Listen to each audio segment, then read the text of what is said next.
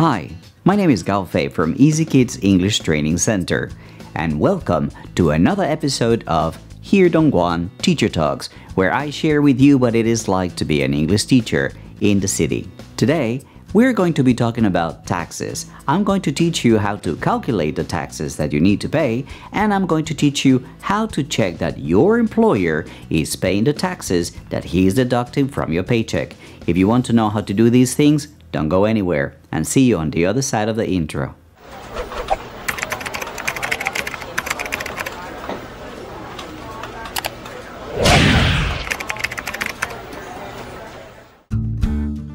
Welcome back, everybody.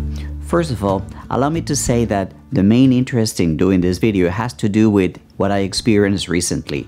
I discovered that my employer was not paying the taxes that they were deducting, so I figured it would be a good idea to make this video. How to calculate the amount of taxes that you need to pay. This is very easily done online, so I'm going to show you a screenshot, a short video of how to do so. Let's take a look. Alright guys, so this is the tax calculator. What we are going to do is we're going to go from the top to the bottom and we're going to talk about what these things are. Now the first box is your salary, your income. So we're going to write here 20,000. The second box corresponds to social insurance. This is something that is optional, so we're going to leave it at 0. If you are registered to pay social insurance, then this is an amount that would not be taxable. So it will change the figures a little bit, but for now, let's leave it at 0. The third box that appears here in 3,500 should be 4,800 because that is the amount that is not taxable for us foreigners. So the first 4,800 of our salary is not taxable. So we go ahead and we click the blue button and it gives us the following figures. 15,200 RMB is the amount that you're going to be paying taxes for. The bracket that we're at is 25%. Now, on the third box, we have 1,005 RMB. This is known as a quick deduction. This is money that the government is going to give you back to help you pay for your taxes. It's a deduction on your taxes, not your salary.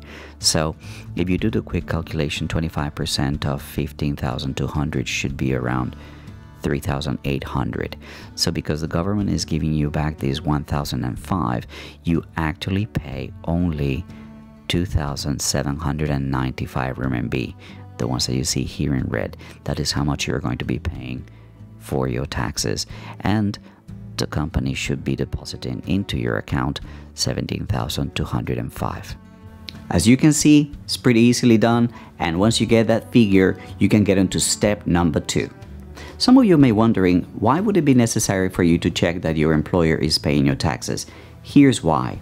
Whenever you're going to renew your work permit with the Labor Bureau, you need to present to them a copy, a printout of your personal income tax.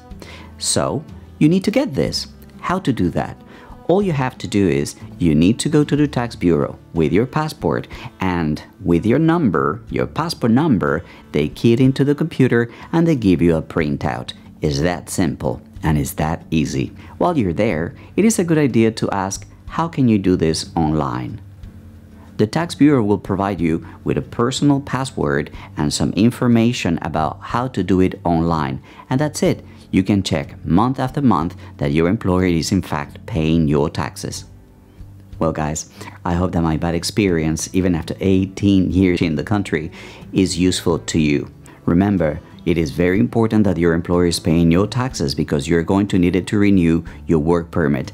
In addition, some of these stories that you hear about schools getting raided and people getting checked usually happen when the government realizes that schools are not paying the taxes. So make sure that you're checking with your school that everything is in order. Well guys, that's all the time we have for today. Thank you very much for watching this video. And as always, if you liked it, give it a thumbs up. And if you found it useful, consider subscribing and following the HereDG official WeChat account and my YouTube channel. Alright?